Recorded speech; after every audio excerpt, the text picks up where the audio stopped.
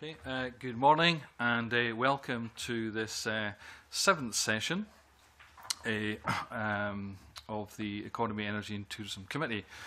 This morning we'll be taking evidence from Brian Wilson, the author of the Scottish, I'll get the right name.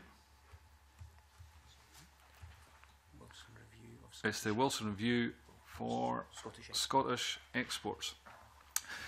Mr. Wilson, this morning we've had evidence already from quite a number of people with regard to your review, and your reviews come up with a lot of people. But before we go to the questions, Dougie's just reminded me that we should obviously ask everyone to switch off their mobile phones. If you have any other electronic devices, can ask you to put them to silent this morning because it does interfere with broadcasting. Turning back to yourself, Mr. Wilson, good morning and welcome. And we've had evidence sessions already with regard to the internationalisation of the exports for Scotland. In your review, you're very complimentary when you were actually going around gathering evidence, but you were also stating one element within your review, that there should be a seamless and coordinated approach to the exports, and there's a lot of frustrations around, and some of that frustration I think was the fact that it was, I think in your words, a plethora of different organisations. Since the review came out, Mr. Wilson, what advance has been made in your opinion, if any? Well, thanks very much for asking me along, and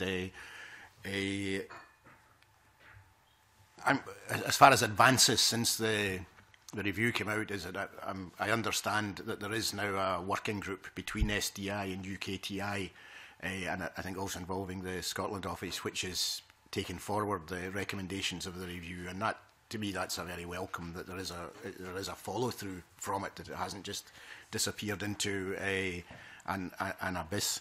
And I'm sure that the work of this committee will also help to inform that. The thing about the seamless approach, which it came across all the time, and which I'm sure every review of Scottish exporting for the past umpteen years has heard. What I was trying there to avoid just the usual cliches about one-stop shops, and just to go beyond acknowledging the problem in order to try to come up with some sort of solution. And the best I could come up with was this single organisation. And again, I was very wary of not trying to create a problem of too many organisations by recommending the establishment of another organisation. So the approach that I came down in favour of was almost a virtual organisation called Export Scotland, but which would just create a framework in which everybody, what matters to the people who are coming through the door, it doesn't matter what organisation they're dealing with. All we want to do is that they come through the door, but there's a logical progression, that they get the support they need or the concerns they have answered, and they come out the door with a conclusion.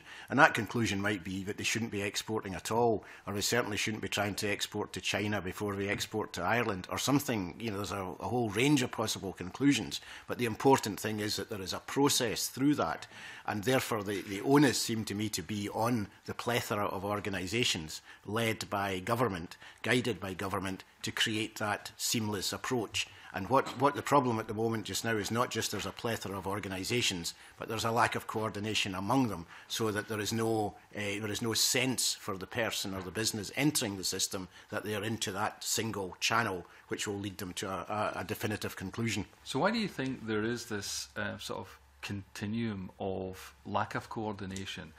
Is it because organisations just want to have this sort of autonomous aspect of exports without engaging in this?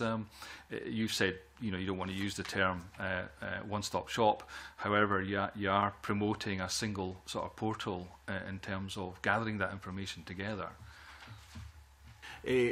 Well, I'm sure there's a lot of historic reasons. I'm sure there's all the usual factors we're familiar with. There are always silos and kind of people defending their territory, and some local authorities think they have the right to be offering this as a service and not necessarily relating to other bodies. There's human factors of just things falling between stools. In the case of, I'm sure we'll come on to the kind of SDI, UKTI relationship, but there's there's areas there which are not in any way nobody's doing it for the wrong reasons, but these things just happen. So there's probably some bad reasons for the lack of coordination, but by and large, it's just habit and custom that there hasn't been enough pressure maybe to join them up.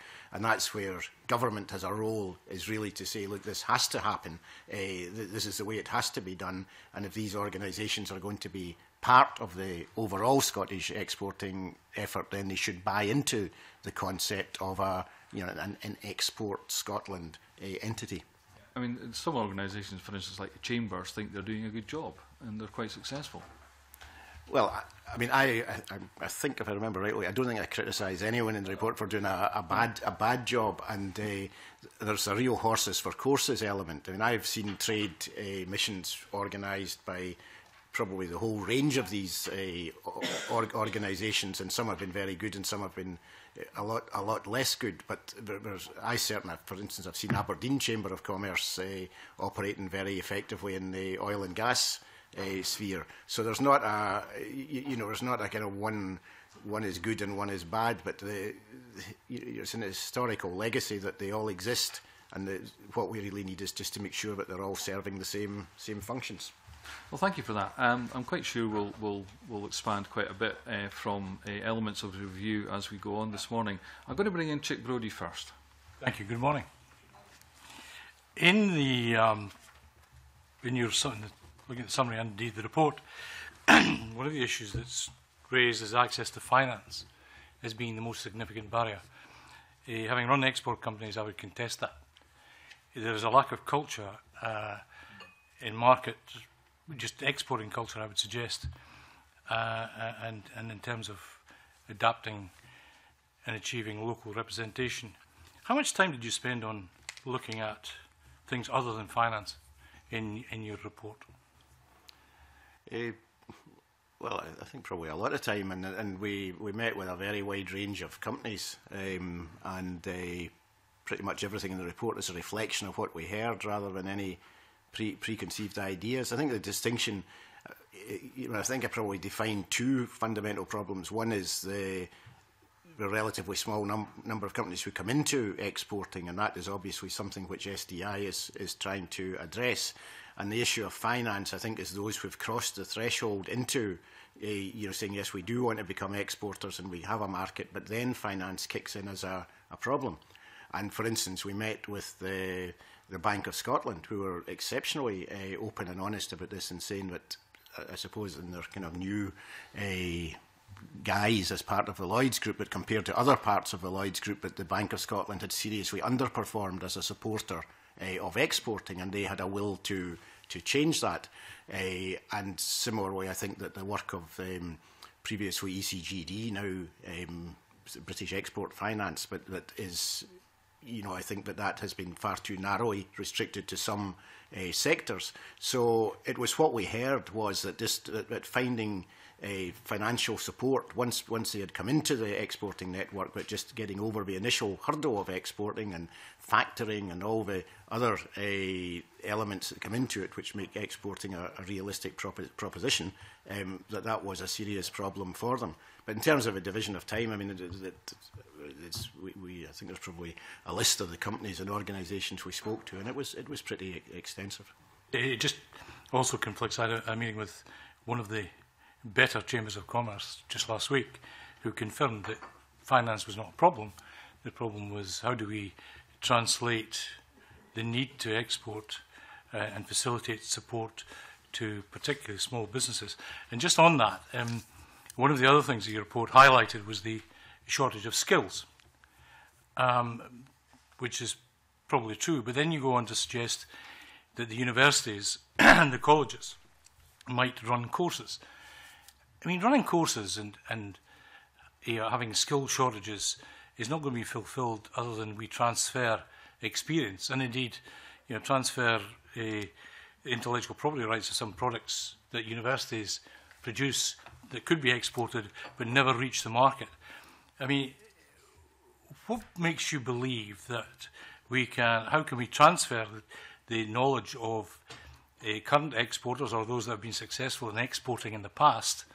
And also, what makes you believe that running courses is going to encourage people to achieve and get to the market as they need to? Well, one of a recurrent theme in what we heard, particularly from small businesses who wanted to become exporters, was that mentoring is a very important part of the process.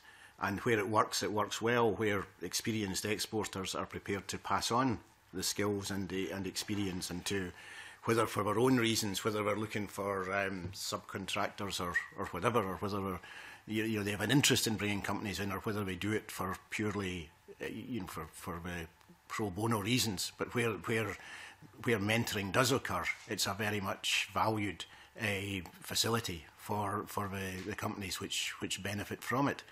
And as for the more formal transmission of skills through courses, well, I think that I think an underlying theme of the whole report and everything we heard is that there has to be a bit of a culture change, and that if you don't have a culture within which people think of exporting as a possibility, and if you don't really have if people aren't educated into the idea that, whether it's formally or informally educated into the idea that exporting makes business more interesting, more exciting, more profitable, more adventurous, then that is the culture change which I would like to see, and which I think many companies could benefit from. But there's also, so therefore that should be ingrained into any business courses, or there should be exporting dimensions to any business courses in universities and colleges. But there's also an awful lot of logistical skills which people need to learn. That one of the things I've learned from the sharper end of being involved in exporting is that there's really complicated disciplines there of logistics, of tariffs, of all sorts of obstacles to overcome to actually physically become an exporting company. And that were harnessed from, again, talking about the Chamber of Commerce, those that have actually done it, felt it, got the T-shirt, and encourage them to propagate the culture that's needed in terms of export. I don't see that coming from universities or certainly currently. Well, I don't see either approach being mutually exclusive. I would have thought that both is of benefit. But there's courses on an awful lot of things in universities and colleges, and I wouldn't have thought one that included the word exporting in the title would be anything other than a good. Okay. Mr. Brodie, can I bring you a Public Alpine supplementary on this point? Just a quick supplementary. Thank you, Convener. You quite rightly mentioned the importance of mentoring, and we talked a lot about that when SCC were in front of us last week. In your report, you talk about the narrow base of Scottish companies that do export. Do you see it as a problem if you're trying to match up companies with mentors, that narrow base means that there probably aren't enough around to be able to give the exporting expertise to up-and-coming companies, and how would you see us overcoming that? Well, I think there's something in that. There are still, a lot of... I kind of say a company in the textile sector can still advise a company in the food and drink sector on the essentials of exporting. It doesn't have to be, within a sector. But I think I would take it more from the other end. I think if more companies, and big companies and successful companies in general, could be encouraged to mentor, there's still a lot of capacity within that to be used. But I think the problem with the narrow base is really that there's so many big sectors in Scottish exporting that the rest becomes pretty marginal, and therefore it's getting more companies either in the sectors which are underrepresented, or you're never going to change the balance really, because the big ones are so big: financial services, whisky, and oil, missed one, and oil and gas. These are the kind of very big ones. But the rest, there's plenty around the edges that could be doing it as well. Thanks very much. Thank you. Back to Mr. Brodie. Thank you. Two brief questions. One in the summary, executive summary of your review, which is good reading, for the most part, understandably, you dwelt on what might have been, or what might have happened to exports had the referendum decision been different. I'm not going to rehearse that. However, as part of a review, one would have thought one would look forward as to what alternatives might happen if, for example, we come out of Europe. What's your view on that and how Scotland's export community should address that issue? Well, I think I put a number on. I think I say there's 330,000 jobs in Scotland which are dependent on exporting to the European Union. I mean, if you ask me for a personal view, I think it would be bonkers to come out of Europe. But I think from the purposes of this review, I think that Scottish exporting would be extremely adversely affected. And I've no doubt, in due course, every company and every trade union which has a vested interest in ensuring that jobs and prosperity are maintained will say so. And one last very brief question. Scotland, the brand, I mean, as you will be aware, there's a view that somehow we need to get a quite clear branding of Scottish products. What's your view of the Made in Scotland brand? Well, I think Scotland's a very strong brand in some sectors and in some markets, and that should be reinforced and should be widened. I think we have a hybrid identity in exporting, and if you take the company, or one of the things I'm involved in now, which is Harris Tweed, and obviously there are some places that Harris Tweed sells for being Scottish, it sells for being Hebridean, it sells for being British in the fashion market particularly. It sells, but above all, it sells as a heritage, as a quality of product, a product of quality. And so, that you can't say, look, this identity is what sells it, or that identity is what sells it. You need them all, because there's different different approaches in different in different markets. So I think that, I obviously support, where it's appropriate. There are some sectors in which the Scottish brand is very strong. In tourism, in whisky, obviously, in food and drink. There's some things there, but there's other bits where the fact it's from Scotland doesn't really matter very much at all. So you should market it on what does sell it. And we sell, for instance, as Chanel. Chanel don't even name it as Harris. We don't use the label. We don't use the trademark. We sell it entirely on the basis of quality. So I think you shouldn't get hung up on which identity. Again, it's whatever suits the product and suits the market best. That is the basis on which to sell it. Okay, thank you. Thank you, Mr. Brodie. Lewis MacDonald. Thank you very much. That leads us on very neatly, Brian, I think, to the question of how Scottish and British government agencies responsible for promoting exports and trade, how they work together. And you say some interesting things in your report.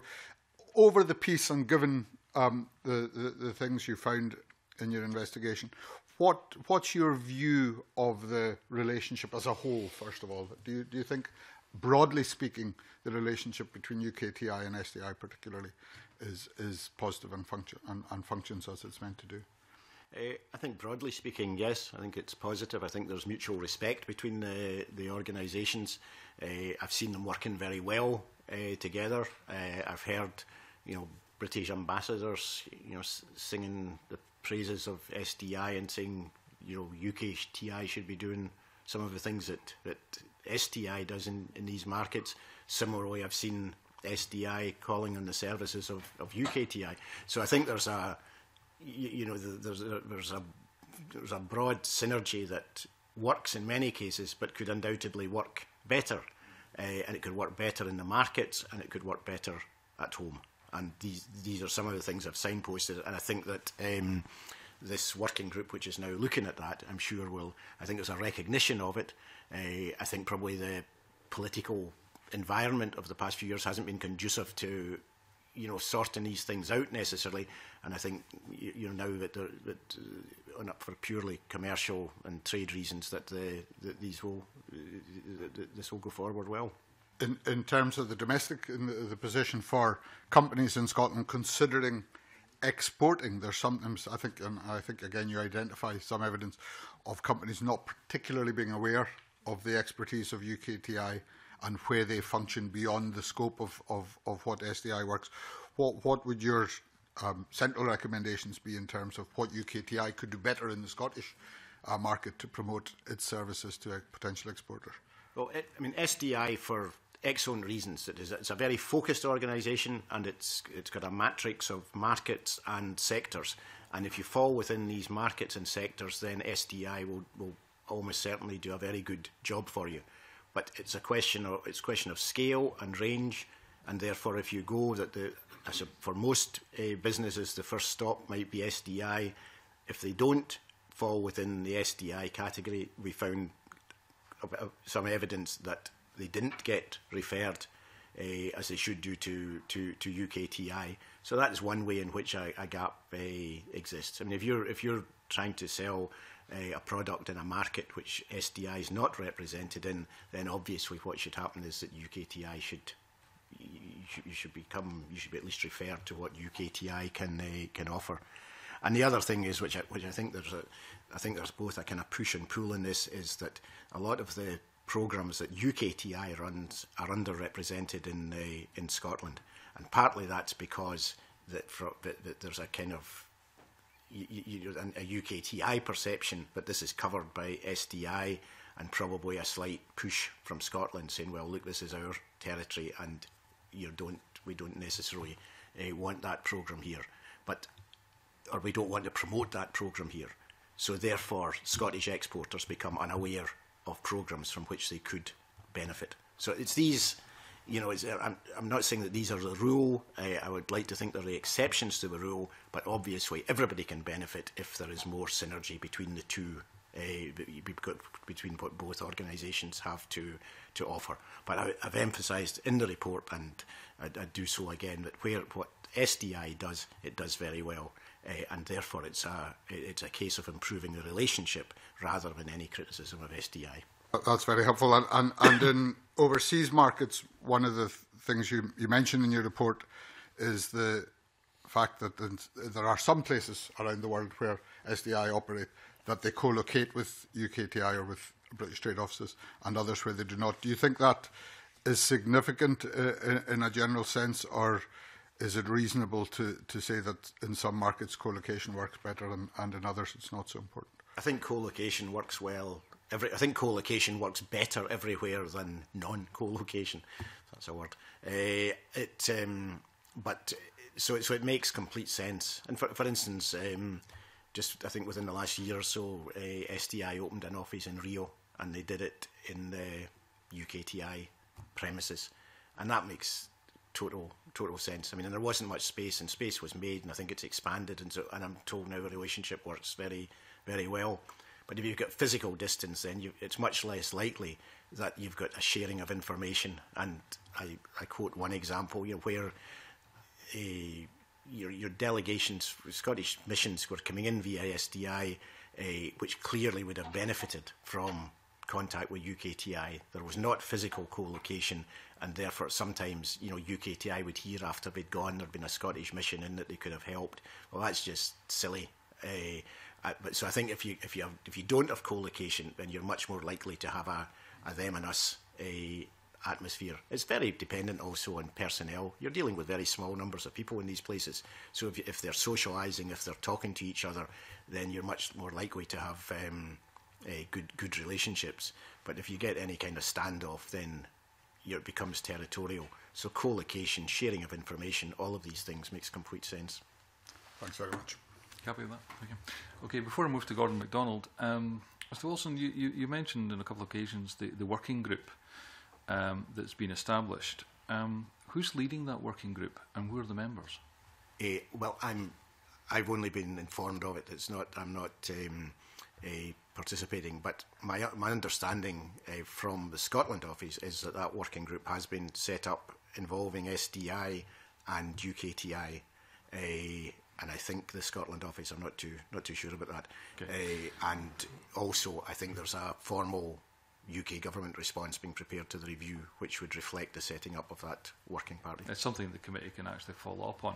Yeah. It's just that one of the, obviously, just following on from some of the aspects of the review, one of the things you sort of look at is sort of leadership in this area, and it would have just been maybe quite good to know who's actually leading this. But we can follow that up as a committee. Gordon MacDonald.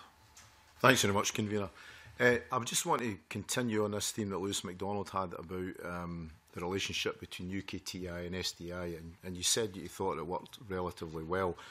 In your review of the Scottish exporting situation, you actually highlighted that there's a London-centric approach to their overseas marketing by UKTI and other bodies, and this will require a conscious adjustment of mindset on the part of UK trade promoters.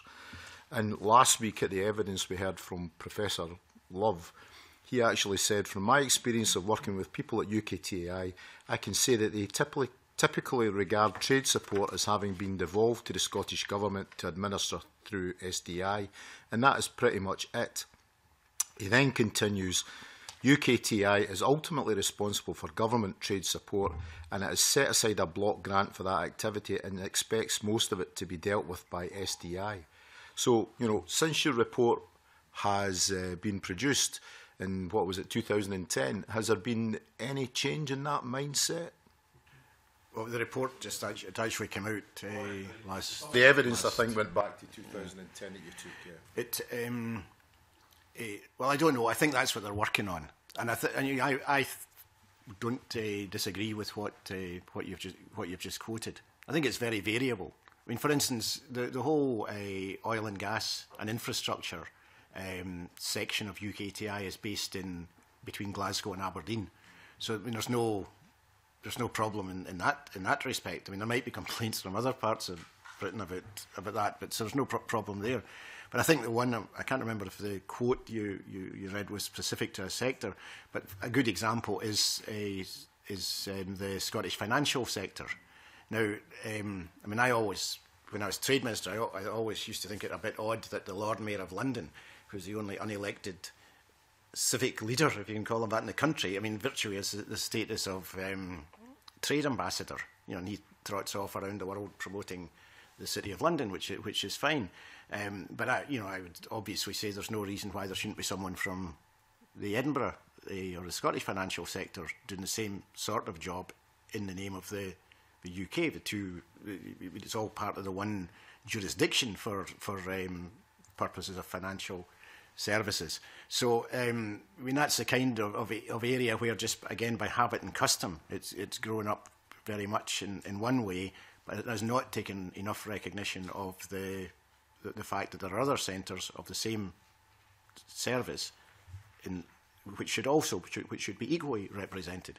And as I think you're talking more about changing a mindset than changing a structure, but there should be push and pull in that, because, you know, maybe SDI or maybe this committee or whoever should also be saying to UKTI, you know, we want Scottish financial services to be represented in every part of the world. So I think if this report or these discussions serve a purpose, it's just to remind people, you know, that the way things have been done are not necessarily the way they always should be done, and that we need to be conscious of wider responsibilities.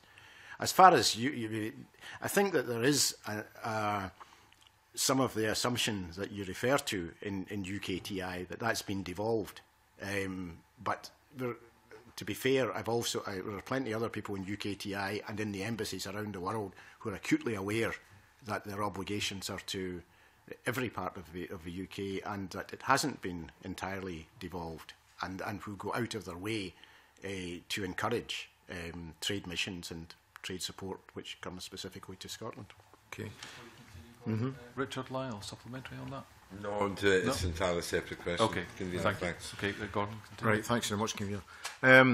UKTI, how effective do you think it is as an organisation? I'm looking at a report that was produced by the EU called "Supporting the Internationalisation of SMEs," and in it states that in terms of exporting, there is considerable scope for improving the performance of UK SMEs, and it states that out of the 27 countries in the EU, 21% of SMEs in the UK export as compared to an EU average of 25%. And when I actually looked at percentage of internationally active SMEs that use financial or non-financial support, the UK had 5% of exporters that had gained financial support, as opposed to Austria and Turkey, who had 47 and 32% effectively. And using non-financial support, only 5% of exporters used non-financial support, in comparison to Slovenia on 23% and Cyprus on 19%. So how effective do you think UKTI is as an organisation?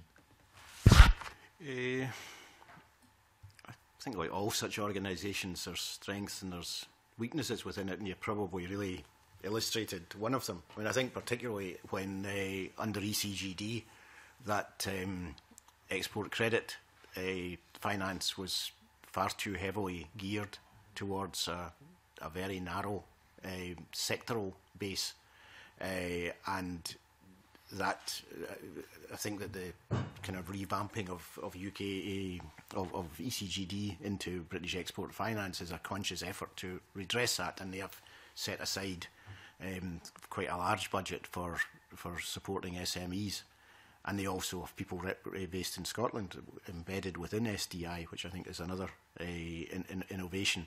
So I think there's an awareness that it has to extend, but historically there's no doubt at all that ECGD was very closely geared to the defence sector and probably to the major infrastructure sector rather than to the needs of SMEs. And I think that is something that is reflected in these statistics and needs correcting.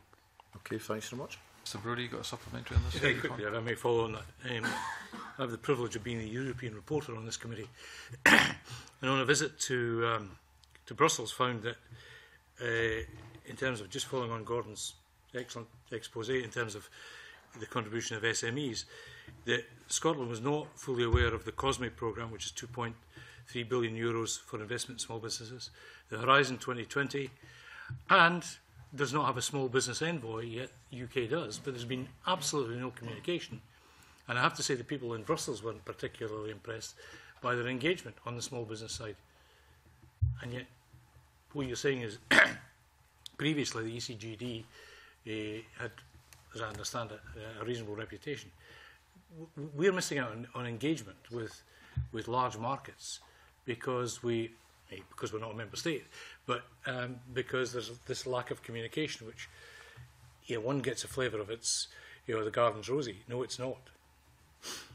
Well, like I say, I mean, communication's two-way, and that there should be from our aspect recently, but there was nothing coming out of the way.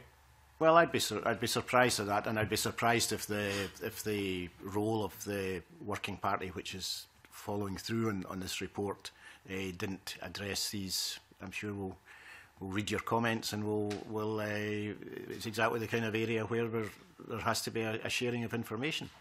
I mean, one of the areas which I mentioned is the high value opportunities programme, which is absolutely critical. Now that requires that is clearly is conducted on a UK basis, and I mean, I don't want to get into the politics of this at all, but UK, if you're looking at very major contracts in places of the world, then the UK can make a substantial effort there.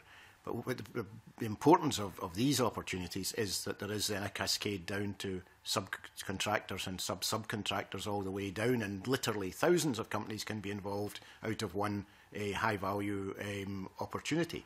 Now, what I was concerned about in the report was whether the information about these high-value opportunities is sufficiently shared around the country, so that Scottish companies, or indeed companies in any part of the UK, that they are aware of the potential from that single contract which is being pursued at a UK level. So in exactly the same way, if there are European programmes which UKTI are aware of, but are not sufficiently being rolled out in Scotland, then that is a structural deficiency which should be addressed. Thank you very much. Hey, can I bring in Joanne Lamont, please? Thanks very much. I'm interested in whether government is a help or a hindrance in this. Is the fact that we've got a Scottish Government and Scotland Office, obviously over the last period they've been largely in conflict with each other. Do you perceive them in this regard in competition And is that detrimental? And is there evidence of that cooperation developing, rather than it being the UK government, Scottish government, but actually a shared interest in supporting business? Well, again, what I wrote this report at a time of political sensitivity, let's say, and what I was trying not to do was to make it attract, and I would hope therefore the report has as much relevance now as it would have done before last September. I mean, it is straight down the middle, and therefore the deficiencies which I identified were there throughout the period that we were taking evidence, and they're still there to be addressed. So I don't think there was ever a point at which SDI at a professional level had a standoff with UKTI, and I don't think there was, probably a conscious problem which arose out of the constitutional disagreement. On the other hand, common sense would suggest that it was not a time conducive to maximum cooperation, and there were points being made about Scotland should be doing this and Scotland should be doing that, and maybe there was an attitude which we want to do them separately rather than together. Now, you're dealing with human elements there and personal views, but in some respects that probably did affect the last few years. There's no reason for it to affect it now, and the issues which I identified are exactly the same now as they were before September. And any sensible person looking at this subject must come to the conclusion that it is better to take the strengths of both organisations. If there was a different constitutional setup, then Scotland would have a different kind of trade setup. I would have argued that it would not be as good a one as we have potentially, because what we have just now is representation in every corner of the world. But clearly, now we're in this, the situation for the time being at least is clarified. Therefore, it makes total sense for Scottish business to take advantage of both the Scottish setup, which is good and is focused, and to take advantage of the UK setup, which is good and is much more broadly based. It's as simple as that. There is maximum interest in cooperation rather than in any kind of conflict. I suppose I'm interested in the way in which government can sometimes inhibit business somebody who doesn't really believe particularly in the free market as a philosophy, but it does feel sometimes that business survives despite government rather than because of it. I suppose if there is one thing that government at any level should be doing to support businesses to export, what would it be? Is it this single portal? Is it the mentoring and being consistent, or is there something else? Well, I don't think there's one particular thing, and I think the single portal is something that government can drive. That what every document says is you want more companies to be exporting, and I think there are very specific targets set by the Scottish government. Now, therefore, a numbers game matters here. Now, increasing the number of companies which are exporting, it won't necessarily make a huge incremental difference to the value of exports, because a lot of them will be very small exporters. But it's important for every one of these business and every one of these communities. So therefore, if you're going to meet these numbers targets, it's essential that it's made not easy, but made achievable for these companies.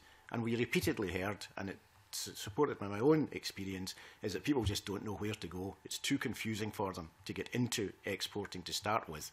So they say, well, we'll put it aside for another day. So instead of a kind of ethos of, hey, let's get doing this, let's really get a push behind this, let's give it a go, there's one of saying, well, for heaven's sake, we went and we saw X and they pushed us along to Y, and Y said, well, we don't deal with that, but you can go to Z. It is, for many companies, that has been the experience. I mean, not over 5 years or 15 years, but over 50 years. It's exactly the same complaints would have been found no matter when this report was being done. So as I say, I've heard the one-stop shop line so often that I was very conscious of the need to avoid it. So I came up with another cliche instead. Maybe just finish one last point, because I think that makes sense that people go through the one system, and I think what you say about being honest with people like, you can do X but you shouldn't do Y, probably kind of makes sense. But I wonder whether there is also a case for, you talked about the conflict with local authorities, perhaps thinking they have a role in other organisations, that for small businesses within a very local area, actually, for example, a city-driven export model to support companies would make sense. But given your own experience, maybe Harris Tweed is slightly different because people more than folk in the Western Isles get it. But there must be elements of, in very rural, remote areas, which would be better supported by a more local business support. I wonder how you think that fits in with this idea of a single portal. Well, I think it fits in fine. The issue is that everybody knows what everybody else is doing. I mean, where it becomes daft is if you've got an SDI mission arriving in Moscow the same week that there's a UKTI mission, because they're not both going to be seeing the right people. One of them is, and I'll put my bottom dollar, it will be the UKTI one, which does. So it's about coordination, much more about coordination than saying somebody shouldn't be doing it. I mean, I'm a great believer in the city model, and I've seen Glasgow and Aberdeen, both working very, very effectively in this field. I wouldn't want to shut out Glasgow or Aberdeen and say there should be some Scotland-wide or UK-wide approach. But what I would say is that Glasgow should be working with SCDI, SGDI should be working with SDI, SDI should be working with Chambers of Commerce. Everybody should know what everyone else is doing, and there should be coordination. And that doesn't seem, it doesn't seem beyond the realms of human possibility to achieve that. But in practice, wherever I would go, whether it was as trade minister or subsequently, I would hear these horror stories about delegations arriving in places for no particular reason, embassies or consulates not really knowing what to do with them. And by the way, there was a mission in last week doing exactly the same thing. Now that's just stupid, but it's it's been extremely difficult to address. So if it can be addressed through this, then we'll have achieved one small step for humankind. Okay, thank you. Lewis MacDonald, you got a brief supplementary? Yeah, briefly, just we heard a couple of weeks ago about SCDI having previously run programmes with support from Scottish Government, and that had not been renewed recently. I wonder if you've a view on I think you mentioned Aberdeen Chamber as a very effective export agency in terms of supporting companies there. Do you have a view on the role of SCDI and the Chambers? I think you've partly answered in your last answer that the critical thing is mutual communication. Is there a need for closer private-public collaboration in planning and organising things like trade missions and export promotion? Yes, I mean it's coordination and not about shutting anybody out. But SCDI has got a very distinguished pedigree and clearly is going to carry on as a body which promotes exports. I mean, it's the only one that actually depends on the support of it's a membership-based organisation. So if nobody wanted it, it wouldn't be there. And it also tends to adopt a more multi-sectoral approach to trade missions. So I think it's got a role, and I don't see why SDI wouldn't franchise some of its work on trade missions and so on to SCDI. But the main thing is coordination and not duplication and not reinventing the wheel. Thank you very much. Richard Lyle. Thank you very much, Convener. Morning, Brian. Brian Wilson, long political career, Energy Trade Minister, knows the working of government inside out, I would say, in the illustrious career that you had. You've said that, Export Scotland. So we're going to make you the chairman of Export Scotland. What does Export Scotland need to do? Do we need a separate HQ? Who would be based there? Who would you pull in order to gel all these people together? Because you're correct, everybody's working in their own wee silos. Nobody's getting the message. Some companies want to export but can't because they're facing all these different places they're going. And we all know how government works. We all know how councils work, and a lot of good chambers of commerce. But I totally agree with the point you made earlier. One trade mission comes one week and one comes the next week, and none of the two of them know what's happening. And also, we've got loads of embassies. You know, we're in the UK. We've got loads of embassies throughout the world. You know, what would you do to establish this, and how much do you think it would cost to run it? Well, as I said at the start, I mean, I was very... You know, if you're addressing the problem with too many organisations, you don't want to come up with a solution of creating another one. So I was wary of that in saying Export Scotland. So what I would not suggest a separate headquarters or a separate staff or a separate budget for something called Export Scotland. But I would do it by reconfiguring the resource that you have already and putting an additional responsibility. I suppose it has to be on SDI. But what I do say in the report is it should be ministerially led. That it should be, you know, there should be a calling to account in it that that this is actually being done, and so I don't want to create another bureaucracy in order to do this. What would be your overall strategy then? On this narrow to point, drive this forward. On the narrow point, my overall strategy would be for the Scottish Government Minister, who is responsible for trade, to say to SDI, look, this is a priority, I want you to do this, I want to get rid of this long-standing problem of duplication and confusion from the person for the business entering the system. It's an absolute priority. It's your job. We're going to call it Export Scotland, so that in every local government area in Scotland, let's say, there is a place, there is a sign up saying Export Scotland. That's where you go if you want to start to export, and there's somebody sitting there who will put you on to the most appropriate starting point. And I think that can be done without creating the bureaucracy of another organisation, but by utilising the resources that are already in place. I had the good fortune some months ago to go on a visit to Taiwan, paid for by the Taiwanese government, and we met a Scottish, basically SDI chap. He was there, but he had to cover the whole. Yes, you know him well. I know him well. He had to cover the whole of China, basically down to Thailand, Japan. You know, one guy.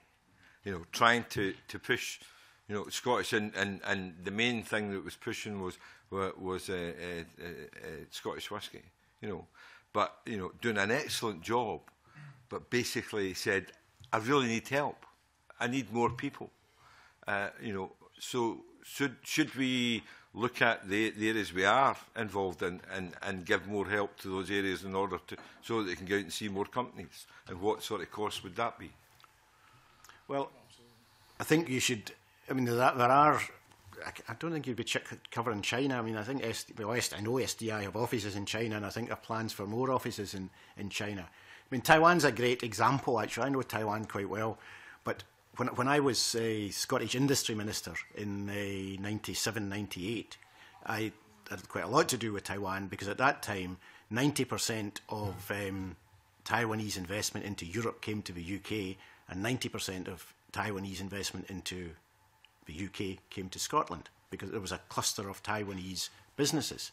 And there was a terrific ambassador. He wasn't called an ambassador for political reasons in Taiwan, a guy called Alan Collins, who was a brilliant trade ambassador and who was fully bought into that approach. So that was a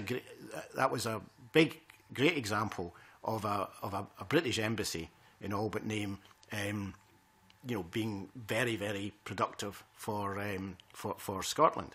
So I would say, and it's also a very big market for Scotch whisky and for some other Scottish exports. So I would say that's a really good example of somewhere where you utilise the resources of the embassy, and you have somebody. Maybe you have more than one Reggie Wu. Maybe you have 2 or 3 people. Maybe you have a stronger Scottish team, but you're working closely with the embassy. So it's a really good example of where we can maximise the bang for the buck, and also the benefits for Scottish business by a coordinated approach between the two presences in Taiwan. I would be very sympathetic for. I think that any one person trying to cover regions is almost by definition wasting their time, because it's just it's a tokenistic presence. And I think Scottish SDI recognise that, because that they have this focused approach on certain markets. One more question. So basically, just to round it up, led by Scottish Minister, basically everyone feeding into that to Export Scotland and basically driving this forward, and possibly we could get a lot of bang for our buck. On the coordination side of it and the portal approach, that is what I'd recommend, and I'd make it a priority, just to clarify it. I mean, as I say, it's one point. I mean, if you looked at I haven't done this, but I'm having a guess. If you looked at the telephone directory now, and you wanted to know where to start exporting, would you know where to go? Whereas, among all the other organisations which now have Scotland after the name, why not one for exporting? And there will be under export, every local authority area in Scotland, that's where you go. Doesn't seem to be overcomplicated. Thank you very much, Convener. Yeah, thank you. I just wonder, Mr Wilson, you were a Scottish Minister in 97-98, but you were back in the DTI in 2002. Did you hold the views then in 2002 that you have now? And if so, did you try and influence the direction that you've actually put down in your report? In terms of this collaboration, cooperation? Well, I did. Yeah, I think I probably did. I was involved. I was Trade Minister at the time that UKTI was being set up. It replaced the British Overseas Trade Board. I had a lot of dealings with UKTI in Glasgow and Aberdeen through oil and gas and the other things that they did there. On the specifics, to be honest, I can't remember whether the whole thing about the coordination, the portal approach. I probably didn't when I was in the Scottish office, but my views on this have obviously developed over the years, in particular as Trade Minister travelling abroad and actually seeing, gaining some experience of it. Basically, if some of the review was based on obviously your previous experience as a minister, and whether or not those frustrations came out in this review from when you were a minister, but it was something maybe you didn't take forward at the time, but wish you had. Well, I would like to think I took some of it forward at the time, but I would not claim omnipotence. Can we move to Joan McAlpine, please? Thank you very much. Mr Wilson, and I think in the challenges and responses part of your report, you talk about air links and the need for better air links, and I think we're all in agreement on that.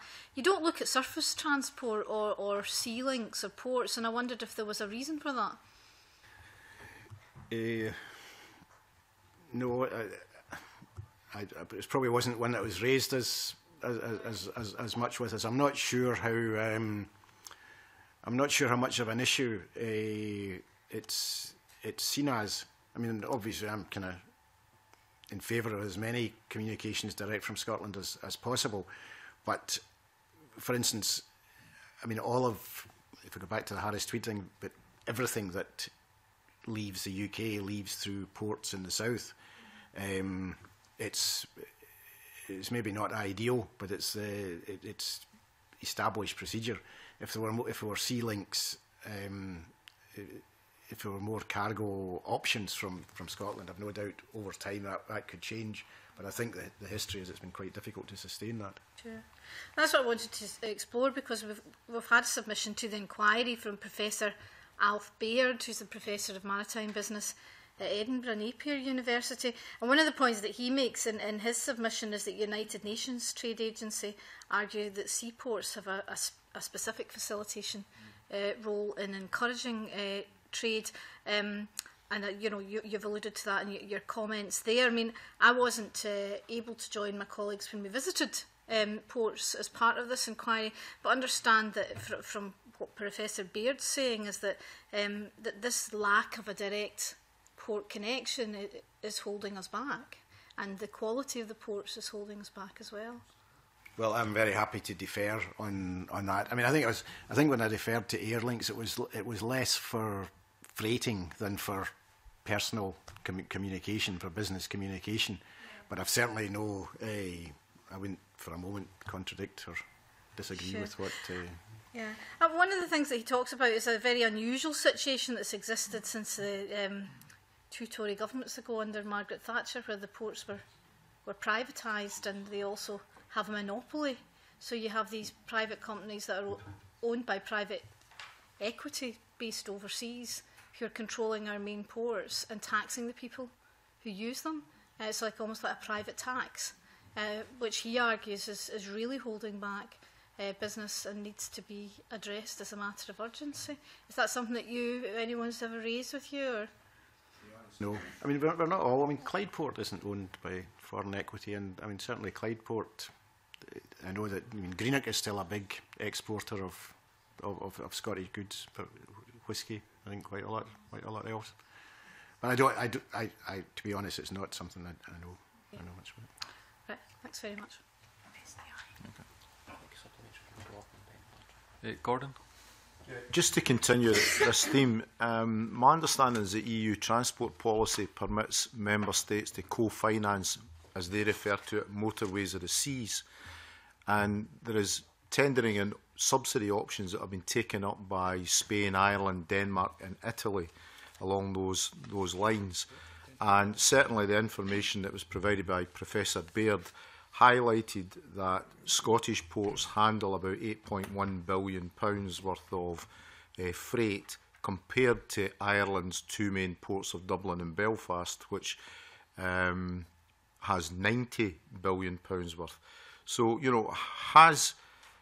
has the existing situation that my colleague Joan McAlpine referred to, where the UK government has withdrawn from ports, managing ports or regulating ports, and given it effectively over to the market, and it's predominantly going through the likes of Tilbury, etc. Has that been of benefit to Scotland, and should Scotland have its own maritime policy?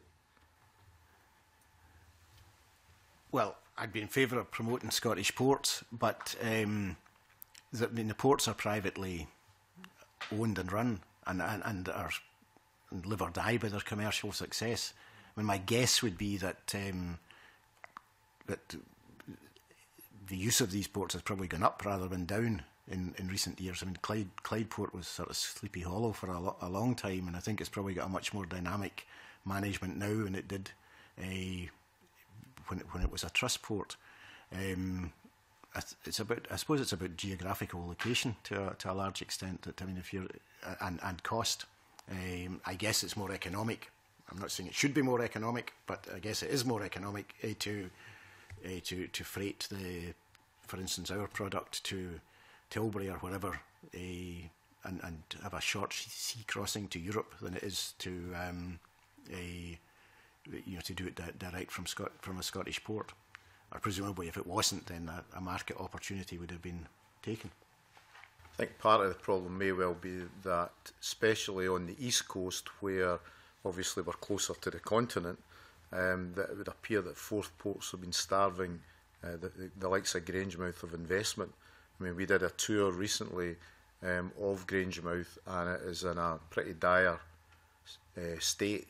And when I asked the question what capital investment it was, I was told £2 or £3 million a year, which strikes me as a pittance. And I think we've allowed the market to allow the likes of Grangemouth to wither on the vine a bit. And we certainly heard that from one of the freight companies that we visited as well, that they asked for additional investment to be put into Grangemouth to make the whole operation more efficient, and it was rejected. So I think something has to happen, otherwise the likes of our East Coast ports are going to suffer. Like a queue for another inquiry. But, I think ICI is doing that already. A very, very brief supplementary, Mr. Brody. Yes, just again, going back to the European thing, 26.2 billion euros available for port development. connection with Scotland and Europe? Nothing. We've got to go through the UK, and it's a disgrace. Anyway, just coming back to the universities and the colleges, I mean, you suggested courses.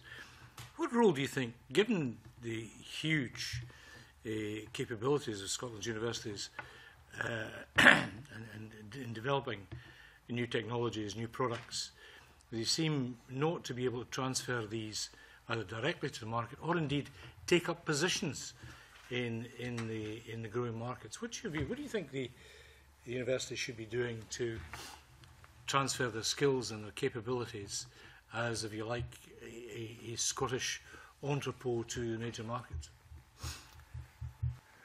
Well, the universities themselves, I think, could be... probably every university now has campuses outside of Scotland. They have campuses in the Middle East, they have campuses in China, they have activity going on all over the world. And I think that there's an opportunity there for a synergy between their presence there and the promotion of other exports. I mean, education in itself is a big export, but there can also be a tie-in there. I agree with. I think there's a disappointing record on spin-off companies turning into successful exporters, and I think that's something that probably SDI, I'm sure, is very aware of, and could be working with the universities to try to encourage more of them. But once they do turn into freestanding companies, that they should be looking at international markets as well, because by and large they would be in the new technologies, and therefore they would be opening up, they would be broadening the range of potential Scottish exports.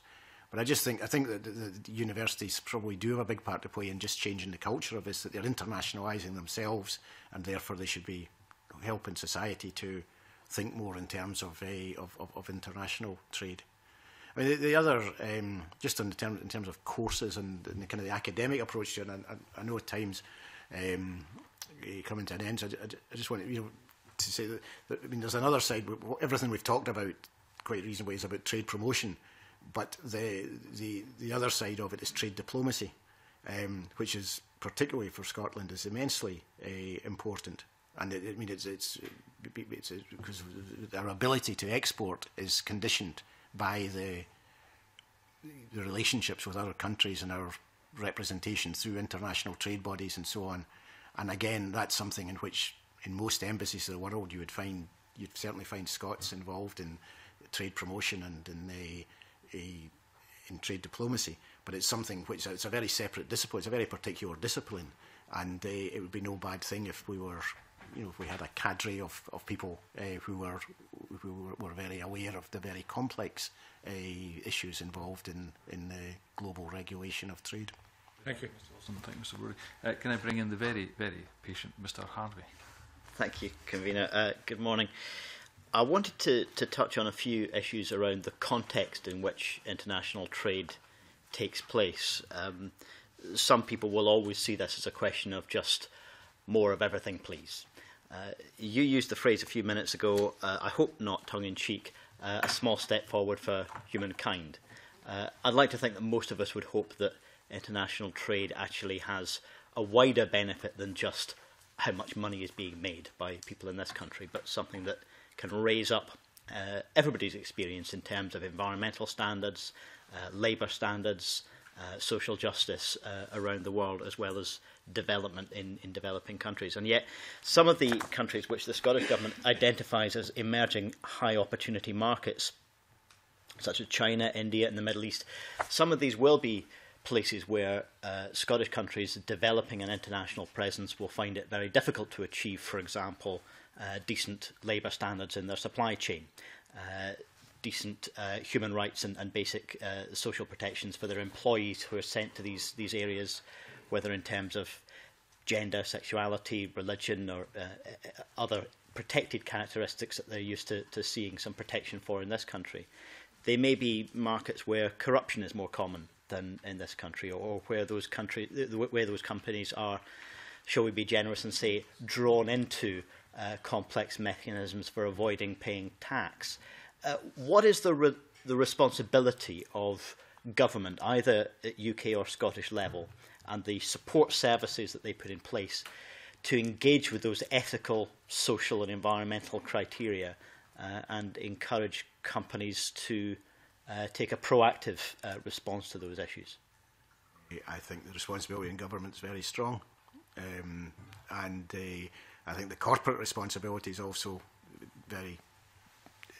should weigh heavy upon them, and I think, to be fair, does upon most, certainly major companies which are involved in these kind of projects. I think the attitude to corruption is probably very different to what it was 20 years ago, maybe even more recently as a result of legislation. I mean, there's no British company involved in overseas trade is under any illusion now that that if they engage if they're prepared to participate in corruption, that they're not just breaking the law of the host country, but they're also breaking the law of this country. And I think there is probably a cultural change that has been driven by that. And again, I think that every responsible employer, every company in this country which is bound by health and safety legislation and human rights legislation should apply the same standards in the markets they're operating in. And if that puts... Specific example, are you aware of anything that UKTI or SDI or either governments do in terms of engaging with a company that's developing trade links with China to ensure basic labour standards in its supply chain? I would imagine that I know that embassies are very aware of these considerations and would certainly issue codes of practice and guidance that if a company was going to benefit from the support of a British embassy or from UKTI, then they would be expected to maintain the standards of international regulation. UKTI issues codes of practice on that issue? I would be pretty sure of it. I can't speak for UKTI, but I would be very surprised if they didn't. And this would certainly issue in-country guidance on the prevailing standards and the expectations. It might be useful, Convener, if we could seek confirmation of that, and if such codes exist, perhaps get a copy of them before we conclude the inquiry. Thank you. Thank you, Patrick. Mr MacDonald, is Lewis MacDonald, Global Scot. Thanks, Dennis. And before I come to Global Scot, I guess for completeness of the record, you'll be aware, Brian, that Aberdeen Harbour is a trust port, very dynamic and successful one, which is not inhibited in accessing funds either from Europe or elsewhere in terms of its expansion plans and is a major exporting port. In terms of Global Scotland, you were talking a moment ago about the importance of embassies engaging with exporters and informing them about the local situation and expectations. In your review, I think it's fair to say you found that Global Scots, it was a good idea, it was a good network, it sometimes works exceptionally well, but also it's mixed in its findings. What would your recommendations be in order to make it work even better, or to make the rest come up to the standard of the best? Oh, you're right. It was probably the most complete curate's egg that I encountered. I mean, some people had great experiences, some people had awful experiences, and it speaks for itself. But what you have to do is just keep sifting the list, and inevitably a list like that, it starts off with the good and the great, and people who say they want to do it, and then the question mark is whether they've actually done anything or whether they've done it well in the interim period, and it just needs a check on that, which does happen. Maybe it should happen more rigorously, but it's a really good idea. It's back to the mentoring argument that if you've got somebody in a market who was not only a source of knowledge but also a source of encouragement, source of contacts, then you couldn't ask for anything better. But if you place faith in that sort of contact and then it doesn't deliver, then it's a big blow to morale. So it's not the principle of it's very, very good, and it's purely the execution, and that depends on the feedback of whether people are fulfilling the role well, or whether they're fulfilling the role at all. There's no point in them being there in name if they're not doing it. So I'm sure SDI are aware of that, or I think there is a Global Scots organisation, and it's just a case of just keep saying, well, thanks very much for your services, but we're bringing in a few new people. That's really what it's about. If you'd been undertaking a report on UK export services rather than specifically Scotland, which I know your focus is, would you have recommended in that report, do you think, that something like Global Scots would have a wider application? Is it something in which Scotland has a market advantage in UK terms, and would others do well to learn from it? Yeah, I think so. I think there is a kind of ethos of, I think Scottish people abroad very often want to help.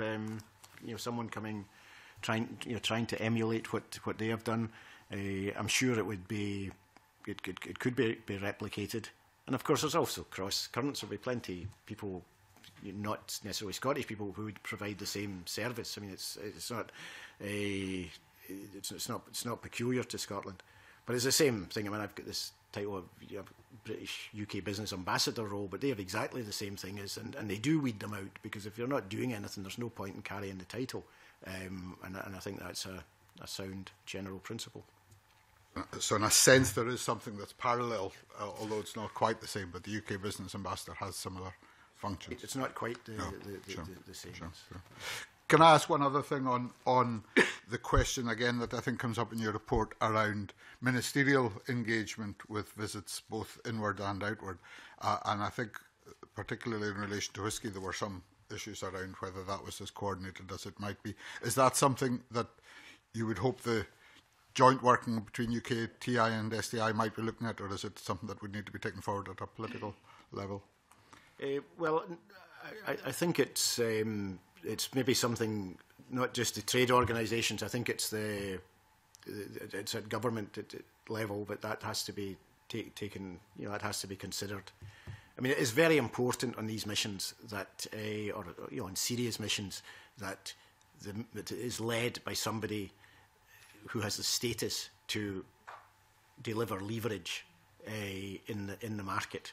I mean, and that's what this business ambassador role does as well. Rightly or wrongly, they don't. If I arrive as a UK business ambassador, they don't know me from Adam, but they probably don't know the minister from Adam either. So it doesn't make a lot of difference. But if you've got the status to do it, then you create serious leverage that wouldn't occur if there wasn't someone who was recognised as a leader of that, as a qualified leader of that mission. So it's very important is that ministers do it where they can deliver value, and if they don't do it, then there's somebody of comparable status there who can do it. And again, there's no point in duplication. It should be coordinated, and the resources should be used in the most effective way. But it is, that's important to the. You've got to remember that businesses, some of them without a huge amount of money to spend, that they do commit. If they send someone on one of these missions, they're sending someone away for a week, they're paying them, they're paying the costs of this.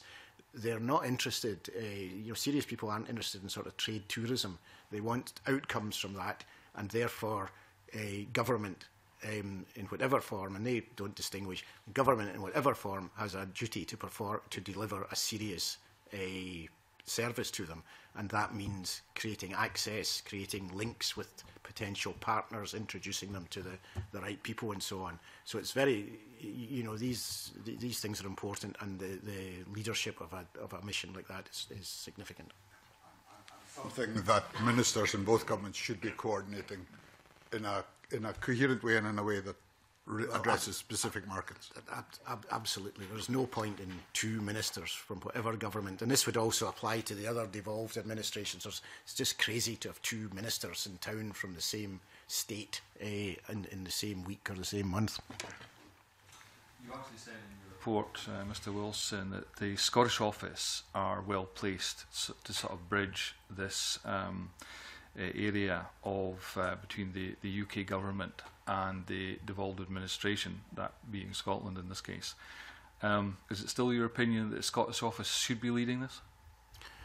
I don't necessarily think it should be leading it, but they're best placed to do this. Well, I said they're best placed to provide a bridge, and I think they've done that and are continuing to do it really they did it by initiating this report, and then they've done it by bringing together the SDI and UKTI to take it forward. I mean, I'm probably in a fairly small minority in this room and thinking that the Scotland office has it. If you accept that, if you have a de facto constitutional situation there is, I think the Scotland office should be important to Scotland, because it should be representing a Scottish interest, just as the Scottish office did in the past in those areas which where it's required. And I do think actually that this is an area where it could perform a useful role as a coordinating body, if you like. Whether it does that, whether it is the only occupant of that role or not, isn't for me to say. But I certainly wouldn't try to exclude it, because we are dealing to a substantial extent here about improving the relationship or sophisticating the relationship between a Scottish body and a Scottish government body and a UK government body, and that needs someone to make sure that that's always working in the best possible way. Okay, thank you for that. I'm getting conscious of time. Richard Lyle, you've got a brief. Thank you, Convener. I'll try to be brief. The Scottish Government wants to increase the value of exports. We all know that. We're currently a base of 23 billion, I think, in 2010. You've done a report, Mr Wilson, an excellent report. What progress to date has been made on the recommendations of your report? And if all the recommendations in your review were implemented, do you think that a 50% increase in exports aimed for by the Scottish Government can be achieved on the time scale set? I'm not saying this in this specific context. I'm not a great man for target setting. You know, I mean, I've never really seen the point of it, because the only point of setting targets is that they refer to something that applies once you're gone. You know, nobody ever goes back and checks. You know, so I wouldn't put numbers on it. I just think if the right things are done, then you maximise the opportunities. You know, you maximise. You know, I think it's absolutely right to try to increase the number coming in. I think you have to recognise if you increase the numbers of exporters coming in, then you don't necessarily incrementally increase the value of the exports, because, as I said earlier, such a huge proportion of Scottish exports come from a very small number of sectors. But it doesn't mean it's not important. And I mean, if I go back to the Harris Tweed Hebrides example, we export about 70% of what we produce. It's probably a blip on the export statistics, but it creates. There's over 200 people in a remote peripheral community who are in well-waged employment who wouldn't be if it wasn't for exporting. Now, if you apply that to every one of your communities, you only need one company to get kind of good at exporting, and it's transformational in exactly the same way. So it's, you know, I'm not into big numbers, but I've absolutely no doubt about the importance of this, and it's really worth taking. Just briefly, and I know the convener's asked me to be brief. Has any of your recommendations been implemented, and do you have any frustrations in regards to your report not being implemented? Well, no, I'm actually delighted that that the thing's been taken forward through a working group. I've been around this long enough not to have high expectations of the speed at which far less governments move, and it would not have surprised me if this had gone off a cliff, and it would not have surprised me if, because it had come from a sort of Scotland office source, there had been a standoff, and we're not talking to you, or this is, you know, we'll do this our own way, and the fact that hasn't happened is good. And the fact that SDI is engaging with UKTI and so on, I mean, that will do me to go on with. And then maybe come back realistically, I would say if you come back in a year and see how much of it has been implemented, then that would be the test. It hasn't been the right political period really for some of these things to go forward. I think that it can be now. And delighted that this committee is actually taking this forward at this time. Yes, I absolutely am, and that but we can all feed in towards a shared objective. Mr. Brody, did you have another brief? But it's refreshing to hear somebody say that targets are a waste of time rather than continuous improvement outcomes. So thank you for that. Just on the business tourism and the attraction of inward investors, I wonder if you have any comment on APD, which we know will change, but also on the visa arrangement system that is kind of deployed by the Home Office. Visas are a constant problem because there's a conflict of interest within government, and I don't. It's hard. Usually, when visa restrictions are imposed, there's a good reason from one perspective, which may not be a good reason, or maybe a bad reason from another perspective. And I don't think you can adjudicate on that. I think any country would be faced with the same issues. That there are countries where we might want to, facilitate trade with through a non-visa regime, but there might be good security reasons why you don't want to lift a visa regime. So I don't think you can generalise, but all I can say in this context is that the interests of trade should always be taken account of, and that there should be no sort of one departmental veto from another perspective. The first thing you said, APD. Well, APD, I was around when APD was introduced in the 1990s, and it's always forgotten now APD was introduced as an environmental measure, not as a tax-raising measure. It doesn't seem to have worked very well as an environmental measure, and there's always there was probably it was predicted at the time that once it was there, it would just keep increasing. I live in I think the APD doesn't apply if you start your journey in the Western Isles, but it just means slightly cheaper flights, which is a good thing. But whether it's a good thing from a social point of view, whether it's a good thing from an environmental point of view, might not be so obvious. And to be honest, I don't think there's a huge difference from a trade point of view. Do you? Sorry, am I allowed to ask? Do you? Mr. Harvey, I do. But Mr. Harvey, do you want to? Very brief supplementary. Yeah. On APD, a lot of the rhetoric around the Scottish Government's position till now has been for a halving and then a scrapping of APD if and when it gains the power. And the Smith proposals and the legislation that flows from that seems to imply that would happen.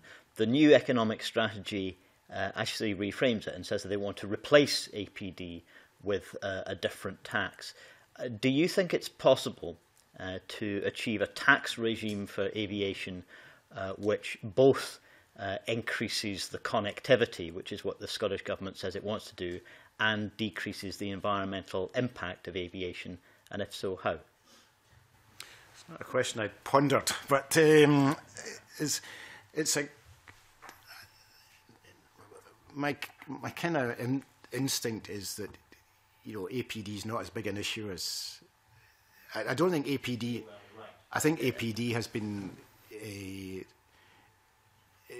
was introduced as an environmental measure under the guise of an environmental measure anyway, and has essentially become a tax. How much of a deterrent it is to flying doesn't seem to me to be very obvious, because flying continues to increase, and there's such variation in airfares that you can book across a huge range of prices which aren't affected, but they're affected by factors other than APD. So I don't. If I was inheriting the APD responsibility, then I'm not sure I would want to transfer APD to some other tax, because someone's going to be taxed to pay for getting rid of APD. So it would seem to me to be much more of a gesture than a substantial benefit for anything. But I really do feel I'm getting outside the terms of no other member has indicated they wish to come in at this point. So can I thank you, Mr. Wilson, for coming in? And I think it's been very informative, and I think absolutely the review in itself made extremely interesting reading, and it's something that obviously this committee has welcomed in taking forward this evidence session that we're doing. And just for the official report, can I extend Murdo Fraser's apologies for not being at the meeting today. He's engaged in another meeting in Brussels, and therefore that's why I'm convening today's meeting. And I now close this meeting and we go into private session.